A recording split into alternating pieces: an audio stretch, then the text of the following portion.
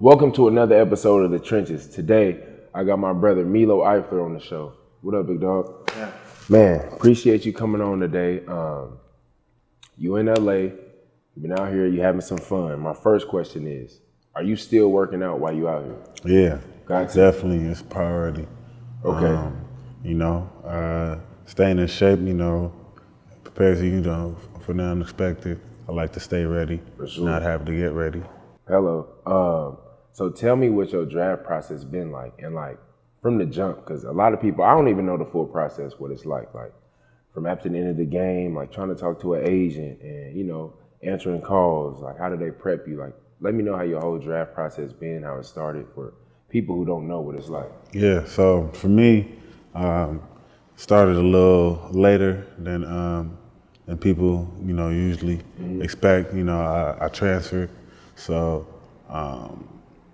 moving, to a new school and getting situated was kind of where I found more focus at. And then after that, kind of establishing myself as a player and, kind of proving myself to the coaching staff and to me as well, because it was my first year when I played at Illinois. That was my first year back, playing the whole season and not on special teams or nothing like that. So that's kind of where I wanted to put more energy in.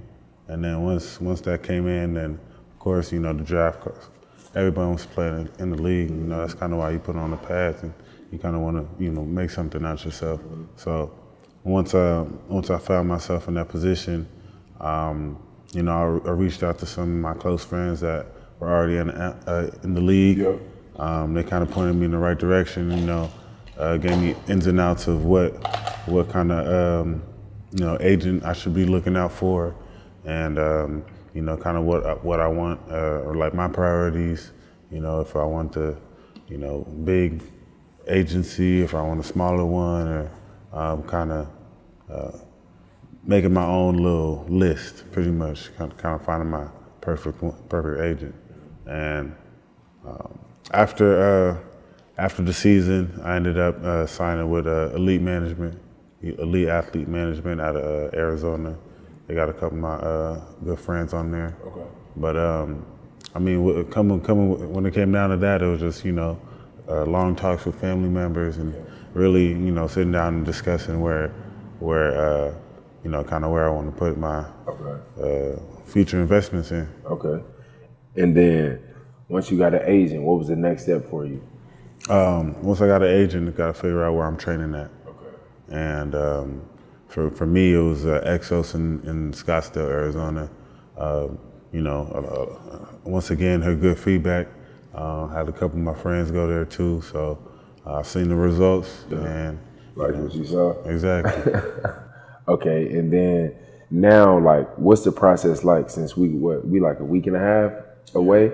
We're like a week and a half away, so where you at right now? You just finished training. At Excel, so now you're in LA, you chilling, you gonna stay out here for for the draft. process? Yeah, I'm gonna have my family fly out here, and my family from the Bay is driving down. So Okay. everybody's kind of linking up out here. Okay, so how does it feel to finally be here? Like, I know that, this probably been a thing for a minute, so it's like, now that you're in a position, like, how does that feel to you?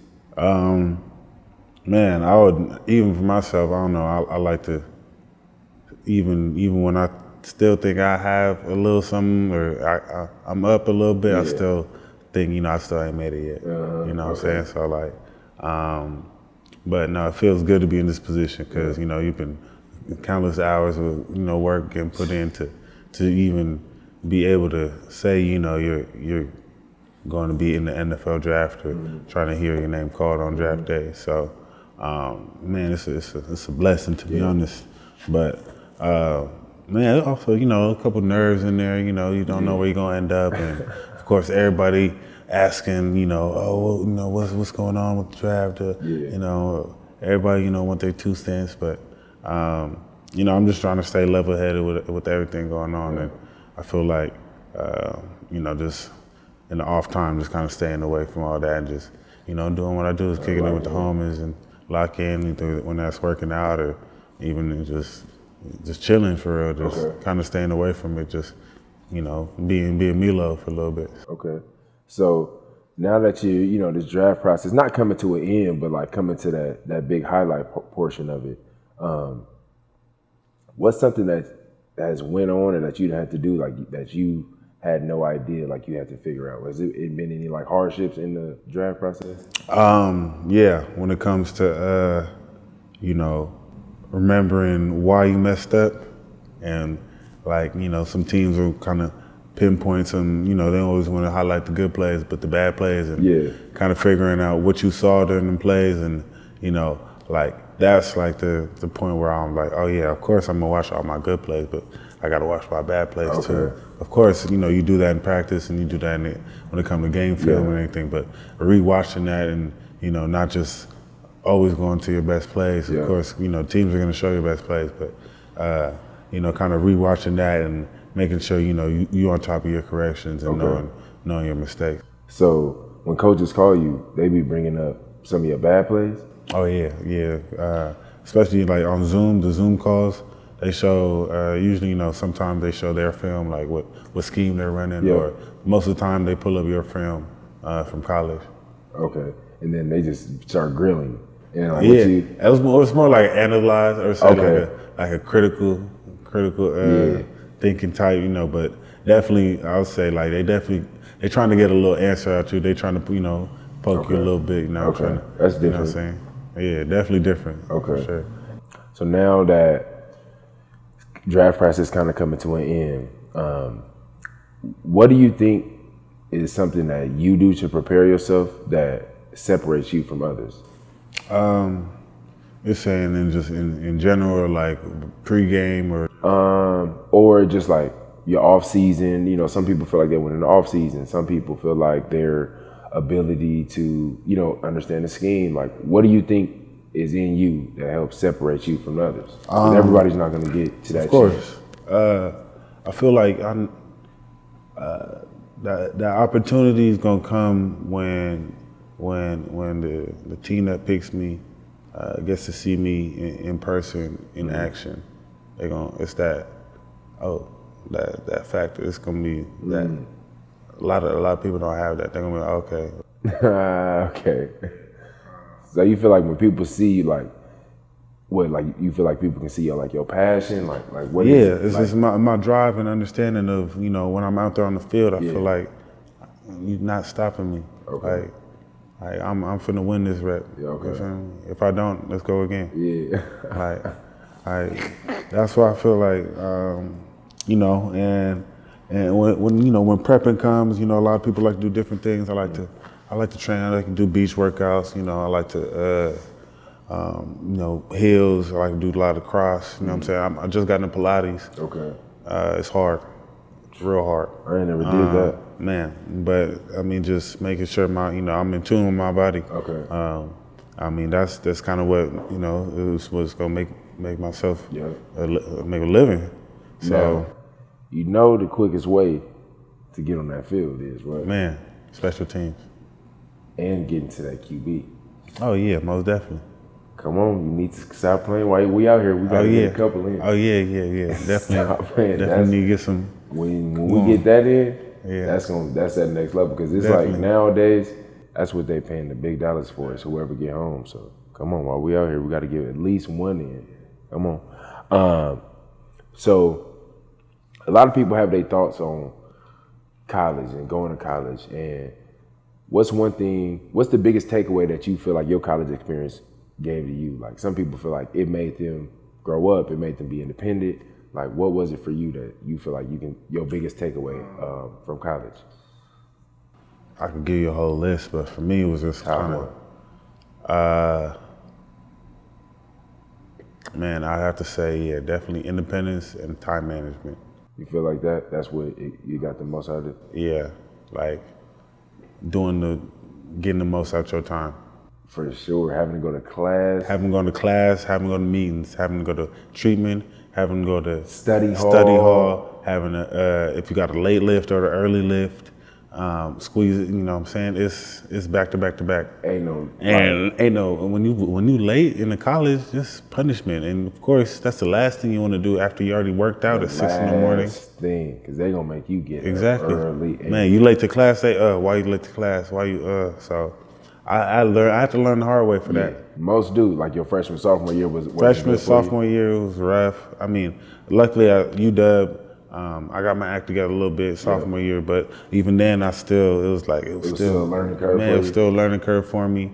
And then finally, when I got to Illinois, it was like they had put that foot down because they knew. Because I watched it, of course. Coaches communicate, and it was just like, it's time. And it was just like that was just like that. Okay.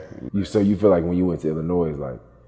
No, I woke up. It was like it was like that light switch went on, and it was like it was business, and it was like, look, man, you got to take care of this. You start looking at it different, your whole experience. But I was like, I don't want these coaches breathing on my neck. I'm just like, I'm here to play football and get up out of here with a degree, and you know what I'm saying, with something. I feel like so many like younger guys, freshman and sophomore year, when they don't hang on, like they can go off the cliff not knowing. It'd be like, sometimes we got to get used to certain situations because now the position you're going to be in, you needed that. Because if you didn't grow up then, you was going to grow up now. And now we might not be able to hang on like that. Like we was able to hang on in college, but when you get up, we might not be able to always hang on. So like at least that light clicked on for you, because for a lot, it don't.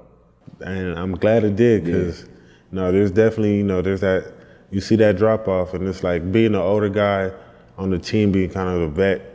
It was cool to be able to help out the youngers and tell them to, hey, look, do this, and like make sure you cool with him, or make sure you cool with her. Like, they're gonna help you out eventually.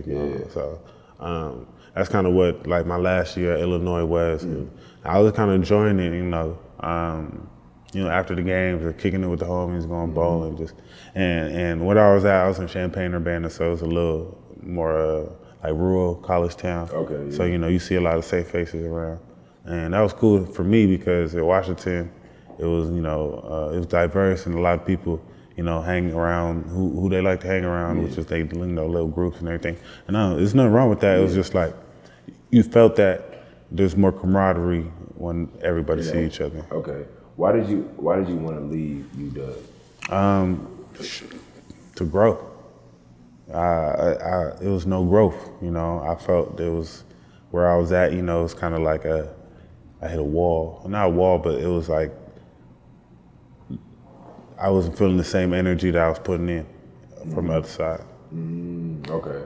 And now that you look back, do you still feel like it was that way? Do you feel like it could have been a little bit of you, or like how you feel about it now? No, it's definitely me. When I'm looking at it now, I was like, man, I need to change with my act, and you feel like you could have been in a better situation. Right. I could have put myself in a better situation by not doing this, and this. But I was looking at it, even though I was looking at it on the other side, where even though I did this and this, but I'm still doing this. Why can't you? Yeah, we be having to break that though. But bro, I'm telling you, it's so many people that I be talking to now, like it's your age, even some older who closer to my age, and when they look back, they don't even be realizing like. It was us. It was you. The whole time. Yeah, it's like that whole time you start convincing yourself like, nah, it was them. And you telling everybody you bad, you putting bad energy on the other people. And it was like, bro, it really was from inside. We had to grow a little bit. So, bro, it's good. Like, I know when you say that light clicked on, I can believe you, because it's like for you to be able to look back at that and be like, you know what, it was some of me. So I might need to have to get out of that situation so you could grow more. So for you, I know, like, it seemed like it worked for you. For some people, staying might be better because they need that. And it's like, it seemed like it all worked out for you. So nah, definitely. Like, I look back at it now, it's like, Illinois is the best thing that happened to me. For sure. Even though, man, you look back at the record, might be what it is, but I mean, football's football. Yeah. At the end of the day, you're going to play it. So, that's how I look at it. Okay. How was it playing for a legendary black coach? That was one of the experiences I can't take back. You know for what I'm saying? You get to experience someone who's your skin tone, looks like you, talks like you, and he's a coach, and he's respected all around. Multiple platforms. So it's like, I don't know, it's kind of like humbling a little bit, but you know, he's definitely a cool dude. We still stay in contact. Of course, he's now working for the Houston Texans. So, man, well, who knows what's gonna happen, but That'll be dope. man, it will be. That'll be hard. Yeah, but yeah, no, it was experience. You know, he's coached legendary linebackers. Man. So, one of them just won a Super Bowl. Monte Davis, man, he's raw. He cold. Watch his tape. He cold. Man. So, yeah, no, it was definitely a good experience. Okay. So say draft day come and you get a big, well, not even a big check. Say you get a check. I feel like most people ask, what's the first thing you gonna buy with it? Have you thought about the percentage of it that you gonna save? I've been having this conversation with my parents. You know, I got a couple meetings with some financial advisors. Okay. So once I get, you know, that situation, I probably have a better answer for you. Okay. But just make sure you do it, bro. No, I make sure we're not used to. Yeah. The saving coming first, for sure. Man, I be feeling like, you know, we're not used to it. And, you know, your first time. Man, you get that. Learn from somebody else before learning, and then you didn't. You know, eyebrows start getting, Come on. Just learn that. So you talk about parents. Now, I done seen on a couple of things it said that you called a professor back at Cal mom. So, like, talk a little bit, like, what's that situation on the parents? A lot of people don't know. I mean, you know, family's family, so some people like to keep it private. You know, sometimes I do, but, you know, if people ask, you know what I'm saying, I'm not the person to hide. But, I was adopted at a young age. My mom's, my birth mom's from Ohio, so I was born in Columbus, Ohio State Hospital. And then I moved to the Bay first. Okay. I want to say I was like maybe 1, 2 years old. Okay. Was living out there for a quick, hot second, and then my mom got a job opportunity all the way on the East Coast. Okay. In Providence, Rhode Island. So I lived out there for like till I was in the second grade, third grade. So I want to say I was like probably like 7, 8 years old. Okay. Came back to the Bay. Lived up in Oakland and Berkeley. Okay. And then was staying in Berkeley basically the rest of my life. Okay. And then when you say, why did y'all keep going back to the Bay? Like, did you already have family ties out there in the Bay? So my birth parents, they, my mom on that side was Rachel and David. Her mom's was already out there, so she stayed in Santa Cruz. Okay. That's why she was trying to be closer out there, and it made more sense to just be in Berkeley. And then she got the job opportunity in Berkeley, so everything just happened at the same time. Gotcha. Yeah, I was in between that and LA, and she was like, "I'm not dealing with the traffic." And now I'm down here. I'm not gonna lie to you. I'm starting to get me, man. Man, it's LA different. Do you feel like any of that has been like, you know, some of your motivation, or like kind of how has that whole situation molded you as a person, as a player?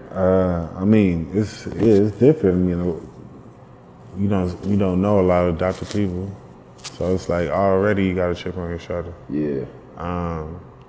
And for me, it's just like having two families is wonderful, but I mean, it's like two different worlds. Yeah.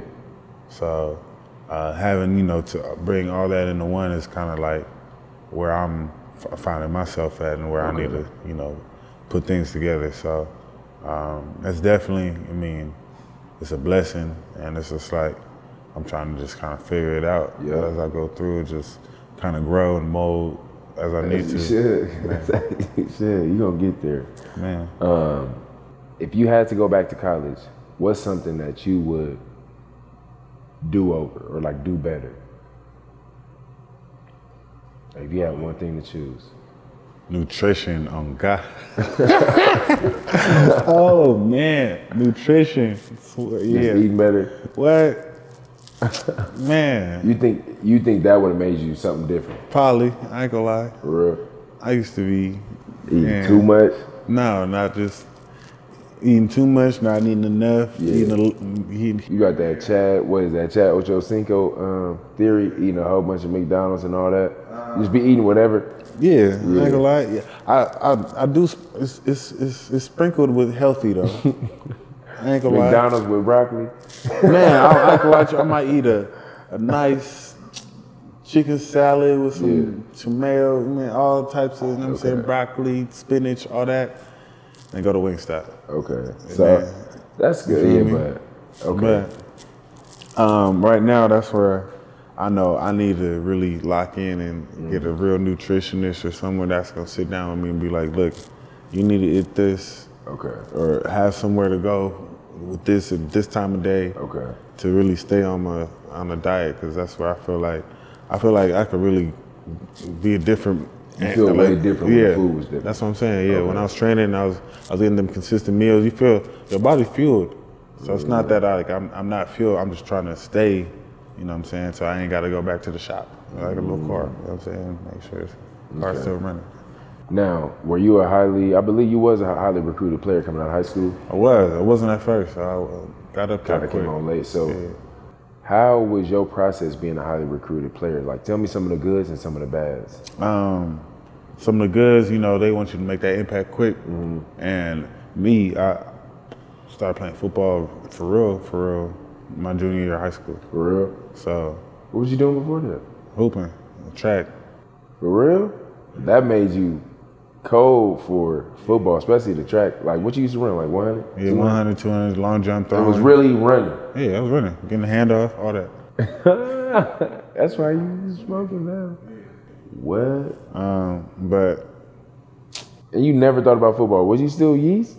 Yeah, I was still a little. Yeah, I ain't touched no weights. I was telling you, man. I went to high school, thinking I was gonna be a hooper. Man, I hoop dream. Cause, Ivan Rabb, Paris Austin, a couple of my homies, they was hooping. I was like, oh yeah, I want to be on the team. Yeah, quick reality check. Man, wasn't 6'4", wasn't 6'6". You know, but you was tall for football. I was tall for a football player, so I was like, okay, I could still use my height to an advantage. And then I was fast, so it was easy, especially in high school. I know it was. They put me at DN. That was my first position. Go get the quarterback. I was took the edge. I learned how like 2 pass rush moves. I had that and a spin. I only had a spin because I used to watch Bob Miller. Bob Miller's stupid. Bob Miller is stupid. I used to watch his YouTube highlights. I was like, he's cold. He's different. Trash is different. Man. Now, what's some of the bads that you feel like it came with, or like annoying, bad, whatever you want to call it? Yeah, you know, being a highly recruited player, you know, a lot of coaches do expect that, you know, they want you to be on top of things. Or like even in college when I first came in there, the other players, you 18, 17 years old, you know, you feel like, you know, you're the best player at your high school, and then you step into the real world, and you with some real football players, and you like, okay, yeah, they like, I don't care about them stars. You like, okay, and they want to make sure you know about it. Exactly. And you know, some guys are like, oh, I already know how. Nah, you don't know how it feels until you step foot on that in that college gridiron. Or you practicing against 22-year-olds, 23-year-olds. Who trying to go get who have kids, or a kid, or was married, or, you know what I'm saying? That's where I was like, oh, okay, yeah. Yeah. But no, definitely, I mean, with the whole recruiting experience in high school, it's kind of a similar deal when I transferred in college, but on a different level. Yeah. If you wasn't playing football, what would you be doing? I ain't gonna lie to you, I'll probably be somewhere either in front of the camera or behind it. So now, when you say behind it, like you like shooting? I would either probably learn how to shoot or end up probably getting into some type of modeling, some type of fashion, some type of, you know what I'm saying? Like, you know, I like, getting fly, like, you know what I'm saying, putting it on, you know what I'm saying? Yeah, like, yeah, it's, you know, it wasn't always there, but I ain't gonna lie to you, I worked with what I got. Yeah, that's it. You know, I ain't always had something, but you know, I'll make them J's. I was cleaning them at the house, making sure they was, you know, good on Friday. Come on, I was, yeah. But no, it was, you know, that's probably where I see myself. If not, I mean, I got a little art background. Used to dance a little bit. Used to do some visual art. So, one way I know you want to be able to make money is through the NFL. Now, a lot of guys are starting to build their brands and just find other ways to, you know, generate income. Do you feel like there's anything that you know you might want to start dabbling in once you get to where you want to get to? Yeah, definitely. I feel like I definitely have to sit down and kind of see where, if I have, you know, the opportunities too, I definitely want to prioritize that. You know, might help out some family members and put some other people in opportunities to make money for themselves. But, you know, I definitely want to always, you know, see if I can get back to the community first and then see if I could do something on my own, you know. As far as even having my own, I feel like, you know, just create a studio so where anybody can come in and make some music, or just having my peoples in there doing their own thing, or even, you know, young fashion designers coming in and cooking something up and you know, like that's gonna be the one that's cool. So definitely having something like that available. You know, always tapping in. But I feel like, I mean, with having the Bay Area as home, I mean, anything could happen out there. So, for sure. My boy. Man, appreciate you having me. Come on, I appreciate you coming on, spitting game with me, man. Milo Eifler. Free game right now, free game. Welcome to the trenches. Good looking, my boy. Man, thank you.